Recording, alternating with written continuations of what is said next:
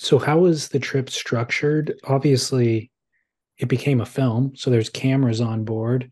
How was the film structured in terms of who would be coming and going off the boat and who would be operating in what role? Yeah, so because of the nature of the trip, we, basically we had, the concept of making a film from the journey, and Ishka, was the main filmer and obviously the editor of the film. So he was, I guess, the director, and Ishka, could only join us for periodically, shorter stints, 3 to 4 weeks. I think in total he maybe spent 6 to 8 weeks out of the year. Um, Another filmer that we had was Kelly Foote, and Kelly's a sailor himself, and he reached out to Ayana and I, early stages of the trip, just saying, "Hey, stoked on the trip you guys are doing. Love to get involved. I've got this experience. Can I help out in any way?" And he was a really great asset to us. We learned a lot from Kelly. He was there for this was after George left. Immediately after George left, Kelly came. Kelly knows his way around a camera and a boat, and it was a really nice transition going from George, who was totally in control, to Kelly, who had our back, and he kind of took a little bit more of a role of documenting it, whilst being there for support for Ayana and I. Let us make the calls, and we could just bounce off him. So Kelly was with us for a month, few weeks either side of reaching waves. So a couple of weeks before, a couple of weeks while we reached waves. And then Ishka came with Ryan. Once we'd reached waves, they came for 2 weeks. Obviously, Ishka took over the filming role. And Ryan helped Ayana and I, as he'd had experience sailing to surf, which was great.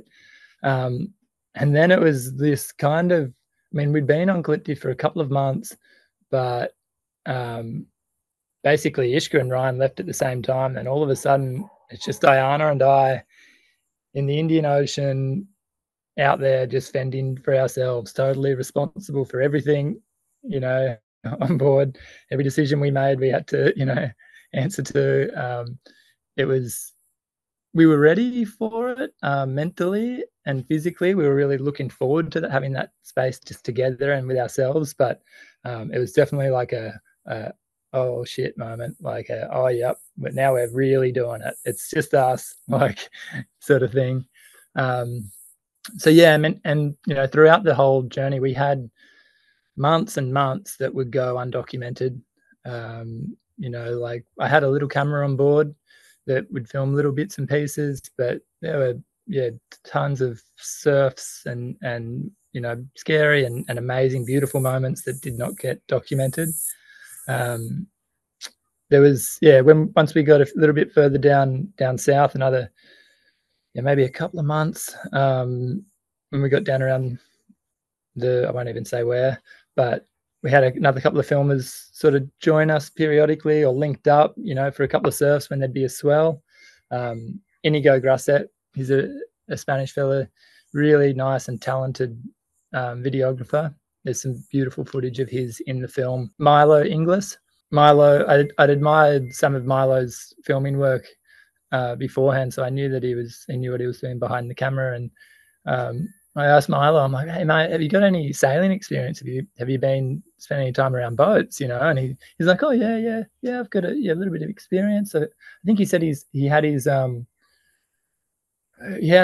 maybe just a crew ticket or something, like he'd done a course. And I was like, "Oh, that's great! Like that's more experience than I've got. Sweet." So we had Milo on board for about 4 or 5 weeks on the boat at one stage, and Milo was just he got some absolutely beautiful footage. He was a real pleasure to travel with.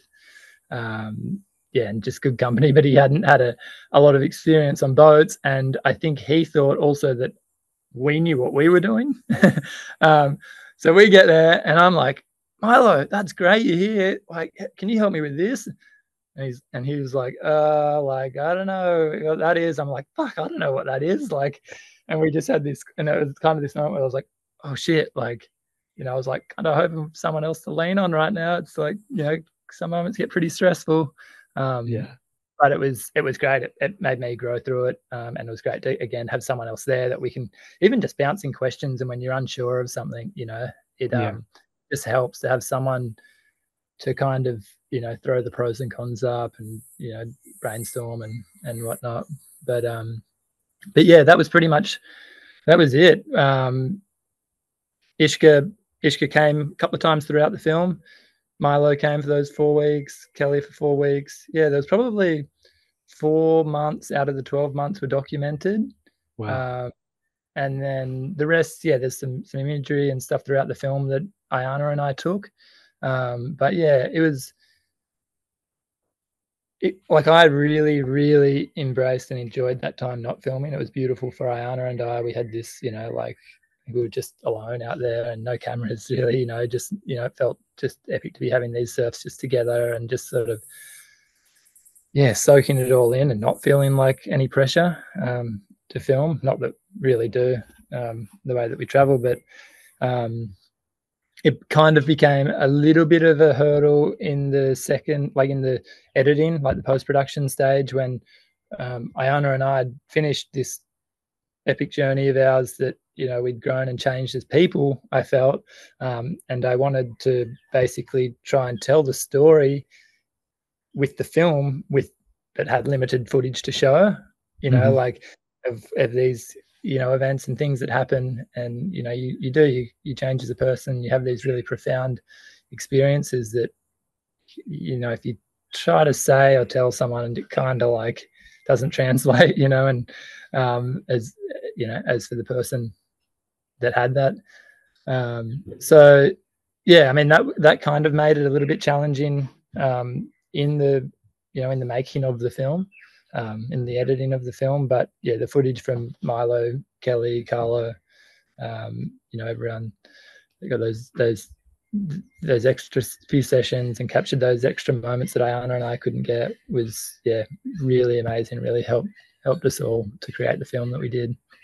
Yeah, I suppose also, just go ahead. I was just going to also add, with like having Ryan to bounce off and help with the storytelling and stuff like that was, and it is, when it comes back, we are all a little team, and yeah. Well, I was just thinking, hearing you say some of that there's almost no amount of footage that you could have gathered that would really accurately represent the change that you went through and what it means to you personally, because it's impossible to put into words or visuals, probably. Totally. Yeah. And it's all these like just little moments, that you have. And, it may be a local fisherman just coming up and a small interaction with them, or, buying squid and fish off them for weeks at a time. Or, you'd be in the middle of a crossing and laying there on the deck just staring at the stars in the middle of the ocean, feeling like the only person on earth. And, and then, simple daily tasks and things where you're, getting fruit and veggie and water and fuel and stuff like that, and interacting with, village people. And I mean, it's just, it's a beautiful way of life, living on the boat. And it's also, I mean, can be quite confronting as well. Like you're very much, that the boat is, I guess, a metaphor for, it's essentially your world, while you're there, and everything in and on that boat is what matters the most to you. And you're so responsible for everything, from, the waste that you make, and where it goes, and, the food that you eat, the drink, the water that you drink, the energy, the power that you consume from your solar. There's just, there's so, you're just so connected in that little world. And it's an amazing experience, and it's something that's hard to kind of explain to someone else without having had that yourself.